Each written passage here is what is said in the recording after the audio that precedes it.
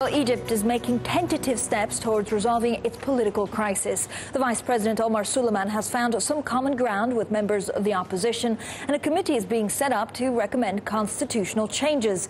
Lara Setrakian sent this report. There are still tanks in Cairo's streets, and protesters are still dug in Tahrir Square. But on Sunday, some signs of normalcy returned to the Egyptian capital. A few banks reopened. They'd been closed for more than a week.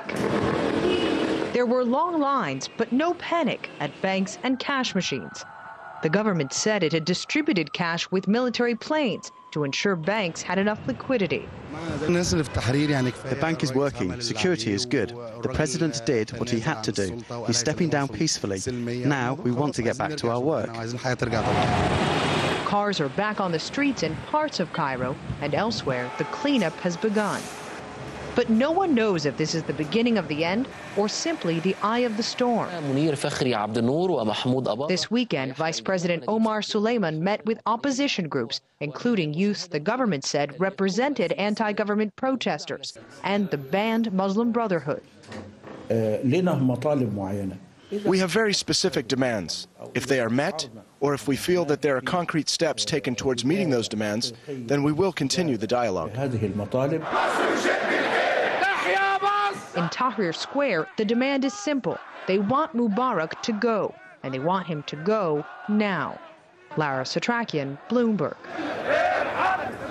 Let's now get more from Lara, who is back in Dubai. Lara, the million-dollar question, how do you resolve these complex political issues?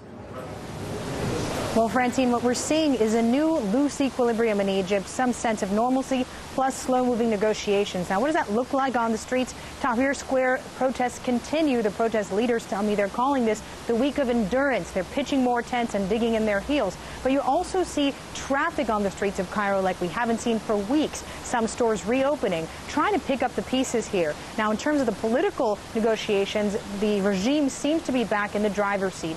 All of the tension wrapped around this one question of when Mubarak will leave. His prime minister said yesterday that he's going to stay in power until September. The opposition worries that as long as he's nominally the head of government, they won't get a clean break and a fresh start, that the regime itself will reconstitute itself into whatever we see coming up next. Now, when you speak to investors here in Dubai and across the region, they say that this messy picture is at least somewhat better than the political freefall we had 2 weeks ago. They're giving Egypt a fresh look, especially on the private equity side, a sense that Egypt does have a long-term good story coming out of this, and a willingness to actually consider the bright side here, that there's less succession risk, there's less political uncertainty in some ways than there was before this all began. So beyond this crisis, a potentially rosy picture. That's what we're hearing from analysts out here.